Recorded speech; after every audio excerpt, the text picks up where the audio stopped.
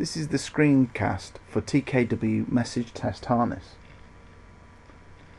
Exception scenarios can be executed using message test harness tool, which is used to simulate spine. It programmatically responds to a supplier's system's messaging with a predefined message based on incoming parameters. It is typically used to demonstrate or test a system's response to error conditions which cannot be recreated in an environment because other users would be adversely affected. However, it can also be used for positive message responses. MTH used to be a standalone Java program which has now been integrated into the Toolkit workbench. Previous users will recognize much of what I will show you. However, there are important differences. There are other screencasts available for the installation and use of the TKW tool. Firstly, the structure is under the TKW directory. If we have a look in the config, we will see spine MTH. Here we have the directories which MTH uses. The ones of note will be the simulator config. This is the directory in which all of the rule sets sit. Here are ones for ETP, GPES, PDS, and they also have associated template directories. We also have the simulator saved messages directory. This is where all the synchronous messaging logs are created and stored, and the transmitter sent messages, which is where all the asynchronous responses from MTH to the system under test are stored. The tkw.properties file stores all the properties for the MTH. Things to note within here are the toolkit listen address and listen port. This is a listen address and listen port for MTH. We have the configuration file here. The tool comes pre-configured to run PDS 2008A, and this is the configuration that I'll be demonstrating. However, this can be changed to any of the rule sets which I've just shown you. Also, we have the ACID and CPA ID of the MTH. In this guide, I'll be demonstrating with the PDS 2008A, as this is the one used by most suppliers, but the process remains the same for other domains. There are individual written guides for certain domains within the simulator config directory. The first step that should be taken is to configure and run both the client and the host systems using the TKW tool. This has the advantage that we can then be certain that MTH is working correctly before starting connection with the system under test. The PDS 2008A and all the other MTH configurations for TKW MTH work out of the box with the MTH console. We can find the MTH console by looking in the contrib directory under additional tools, TKW MTH console, and clicking the .bat will open it up. The TKW console is used purely for transmitting spine messages and receiving synchronous and asynchronous responses from MTH. In this arrangement, it is acting as a surrogate system under test. If we first have a look at the Controls tab, here we can see that we have the responder address and port, and this is the address for the message test harness. The listener address and port is the address on which the MTH console listens for any MTH asynchronous responses. The server admin port and the Set New Rules and Responses button are used to reconfigure MTH on the fly. This can be used to test delayed responses to asynchronous messages. Turning our attention to the I/O tab, the input message pane is used by the message to be sent to MTH. The output panes on the bottom show synchronous and asynchronous responses respectively from the MTH to the console. The File menu option allows input and output messages to be saved to disk. So first, to start MTH up,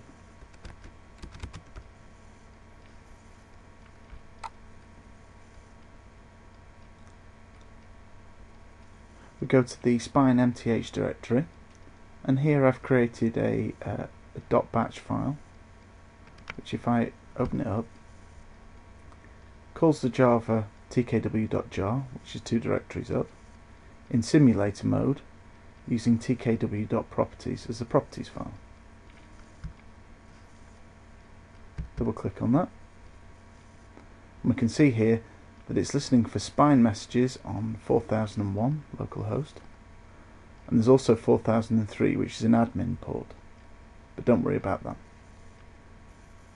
Now to choose a message to send to MTH. We provide an extensive set of test messages which can be sent into MTH in order to show that it's working for each of the values which give a particular response. These are located within the contrib directory, spine test messages, the MTH test messages, and the 2008A ones are in that directory. One I'll be choosing is the advanced trace with the QUPA iron 1102. And we can see that message appears in the top pane. It's got a full wrapping with the HTTP and MIME boundaries. So if we send that, we receive a 202 accepted synchronous response and the asynchronous advanced trace response here.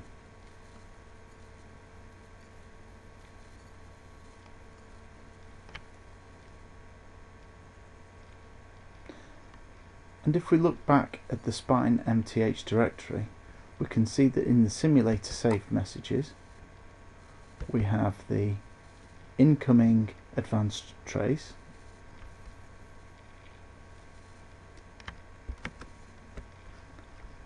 and the outgoing response, the advanced trace response.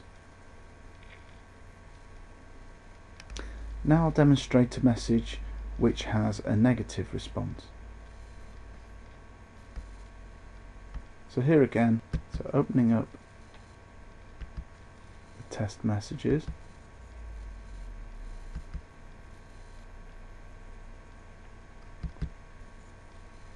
this time I'll select a synchronous message, for example a simple trace, and this one will select one which returns a SOAP fault. Here's the message at the top.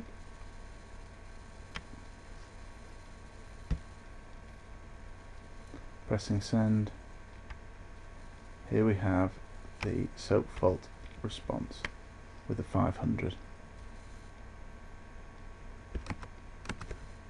Again, if we look at the saved messages, we only have got saved messages within the simulator saved messages this time because there's no asynchronous response.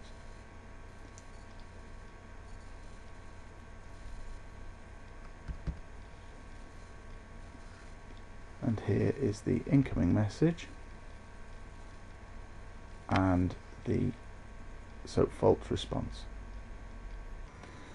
Now that the MTH client and the TKW MTH responder are confirmed to be working together correctly, it is necessary to substitute the supplier system for the MTH client.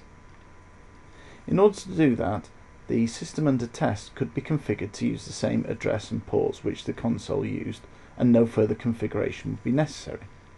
However, this is not usually desirable or possible.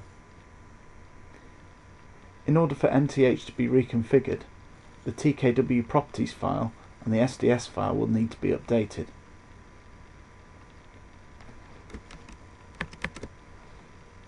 Here is the TKW properties file.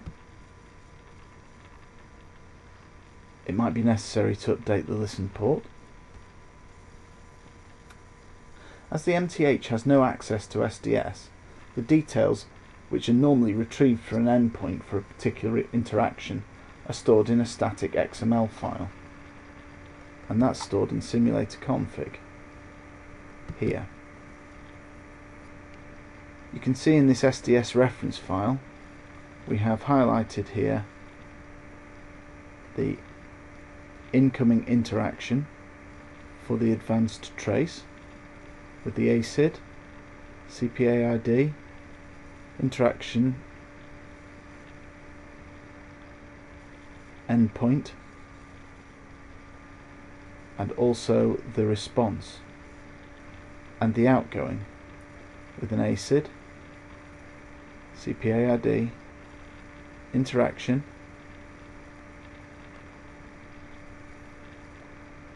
and the asynchronous destination endpoint.